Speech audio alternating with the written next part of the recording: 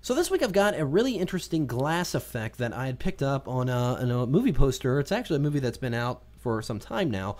It was called Children of Men with Clive Owen. Rather interesting movie, to say the least. But the image that I saw this movie on, it was actually a wallpaper image I saw online, was a really interesting effect of the subject, and it had broken glass, like he was looking through a broken window, and you could just see the subject kind of through the broken glass, and there was all this, the cracks in the glass on the window and everything like that. Looked really interesting. So I thought we'd tackle that with this subject right here. I've got this shot of this subject that looks really good, really dramatic, like you would see in a movie poster. She's kind of looking off to the side, and the wind, kind of blowing her hair. It looks really interesting for what we're doing. So we have a stock image of this cracked window right here, and it's just black. It's a black and white image, so it's going to work perfectly for what we're the effect we're trying to generate here. So I'm going to go ahead and drag and drop it over into my layout. I'm just going to hold the Shift key down so it just drops it in the center of the layout, and we can minimize this document here. Now, to make the cracks of the glass visible and leaving the background so we can see our subject, it's just a matter of changing the blend mode of this layer. I'm just going to go under the blend mode menu here and change it to screen, which is going to make all the black areas invisible and leaving only the white areas to be seen over our subject. So now it looks like we've got this cracked window over the subject, but we're not going to stop there. First off, I noticed that the hole in the glass is not lined up with my subject over here on the right side. So we'll simply go under the Edit menu, and let's go to Transform and choose Flip Horizontal. Now, got much better. The hole is over my subject, but I'm going to take it a step further and even go ahead and under Edit again, and then choose Transform, and this time choose Flip Vertical. And this is the beauty of it being a pretty abstract image, like an image of broken glass, because we can see it from any angle. So there's really no right or wrong way on where we need to position this, just whatever works for this composition. All right, so now that's looking pretty good with the glass. Now what I want to do here is actually cut out a larger hole than there is in the existing in the glass, because I actually want to see more of her face through this broken glass. So what I'm going to do is go and grab the polygonal lasso tool, and it's going to actually use these cracks that kind of come out from the center of the hole here, and just start a selection. And this is where you just kind of use what's there. But the main concentration here is that we want to see a fair amount of her face, not all of it. We're just going to have some areas obstructed just for the sake of drama. I'm going to go ahead and start up here in the top area and just click and start a selection. I'm just going to go across here, I think down here. I'm just going to, let's follow these lines here. Let's just go down a little bit here. Don't have to follow all the lines. I'm just kind of getting fairly dramatic areas here. Let's do this, and just follow along the lines. And try and be as random as possible so that you can see that it is broken glass, and this is just an area of the window that's just kind of broken through. So again, being just randomly going through here and selecting different areas. And you don't have to follow all lines all the time. It's like there's an area here where there's no lines at all, but I'm just going to go ahead and create one just to make this image work for what I'm going for. Actually, let's go up here.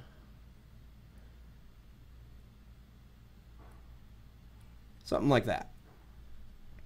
So I got a fairly good, good amount going on here. Well, I'm going to go ahead and add a layer mask to this image, and since I have an active selection already, I'm going to hold down the Option key, that would be Alt on Windows.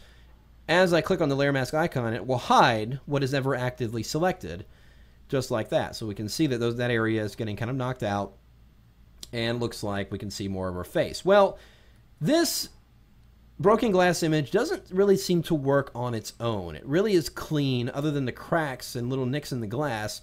It would be really clean glass, and in the image I saw, the glass was actually really kind of grungy and dirty. So I'm actually going to use this texture here that I have. Again, a simple stock texture that I found. That's got some kind of a brushed element to it, really dirty. I think it's gonna work just fine for that. So let's go ahead and take that, drag and drop it over as well. And I want to use more of the brighter areas of this texture, so I'm actually going to scale it a little bit by putting it in free transform. I press Command T, and let's just scale it up here a little bit there. There we go. And then I'm not going to use a blend mode, but I'm rather going to drop the opacity of this layer to around 50. And let's go ahead and bring that layer beneath the cracked glass layer in our layers panel here. So we've got that texture in there, and I need to go ahead and knock out the same area we did on the glass layer on this textured layer. And to do that really easily, since we've already made the layer mask here, if you hold down the Option key again on Mac, Alt on Windows, and then click and drag that layer mask to the layer just below, and it will go ahead and basically copy and paste that layer mask to the new layer. Now we can see that the glass looks kind of pretty good. It's got kind of a dirty grunge to it, which is really the effect we're going for. It's looking pretty good. Well, let's go and take this a little bit further. I'm going to go ahead and reselect the glass layer, and I'm going to go ahead and put a layer style on this. Actually, no, let's go ahead and put it on the textured layer. That'll work. So with the textured layer itself selected, we're going to go into the layer style menu and choose Bevel and Emboss. And we'll just move it so we can see what's going on here. And I'm going to go into the technique here and change it to chisel hard and really bump up the depth of this. Now I'm going to go ahead and drop the size down. I don't want the bevel to be too large. Right now it's a little big. I'm going to actually drop it down to 2. And let's just play with some of the positioning of the lighting here. So we get a nice bright edge on there. So that's looking okay. But I want to enhance those edges a little bit more by adding a contour to this. Notice we've got the Bevel and Emboss selected. I'm going to add the contour on here and then go inside the contour menu and choose the third one in the second row here, which is Ring Double. And that's, you can see that gives that edge, or that glass edge, a little bit more roughness to it. If I turn it on and off, you can see the difference there. It might even be a little bit too much. Let's just try the one next to it, a little single row. There we go. That looks pretty good. And this is, of course, all handled by the lighting in here. So if I adjust the lighting angle in here a little bit, you can see it gives me that much more of an interesting result there. Puts a little bit more dimension on the edge of the glass there. There we go. That looks pretty good. All right. Now what I want to do is, before I click out of here, I don't want to do any more to the Bevel and Emboss, but I do want to add a drop shadow so we can see. In fact, I'm going to go ahead and move it manually. If I just move my layer style menu panel over, just drag that shadow down a little bit, and this really gives the sense that she's really close to the glass, and it's got the drama of the light being cast on her and everything like that. And I think that looks pretty good. All right. So now we're looking pretty good. We've got the cracks in the glass. I think this area right here really can go away. There's this little tiny sliver right there. I think I'm going to go ahead and get rid of that. Let's get a good sized brush here. Painting with black on that layer mask. I'm just going to brush those areas away so they're not entirely obstructing my subject there. There we go. That looks pretty good. All right. Now, one more thing I want to do. It looks pretty good, but the overall atmosphere and colors really don't kind of mesh together. It looks like just this color, this really bright color photo in front of this really kind of grungy, dramatic glass. So here's an interesting effect to do. I'm going to do a couple of things to enhance the lighting and overall atmosphere of this.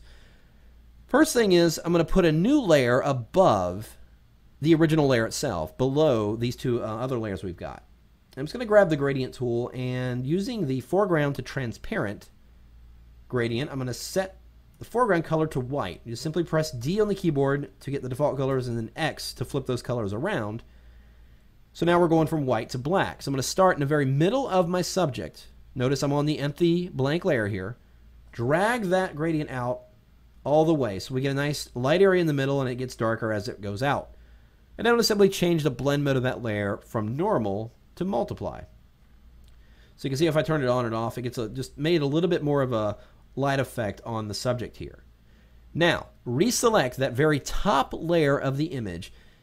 I'm going to hold down the Option key on Mac, Alt on Windows, and then go into the Layer Flyout menu here and choose Merge Visible. This will create a merged copy of all the visible layers in the image, bringing it to the very top here. What I'm going to do now is go ahead and apply a hue, saturation, and color effect to this. Go under Image Adjustments and then choose Hue, Saturation. And inside here, we're going to check on Colorize and set the hue to 200 and the saturation to 40. And leave the lightness at 0 and click OK. And then merely change the blend mode of this layer once again, from this time from normal to soft light.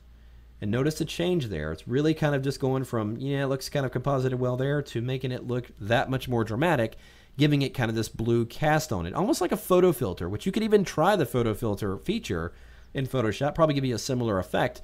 But I like the way I like the result I get by colorizing the layer and then blending it using this soft light blend mode. But that is pretty much how you can achieve a very similar effect as to what I saw in the movie poster, where you can get really a sense of drama and depth by adding a few simple stock images to create this broken window effect.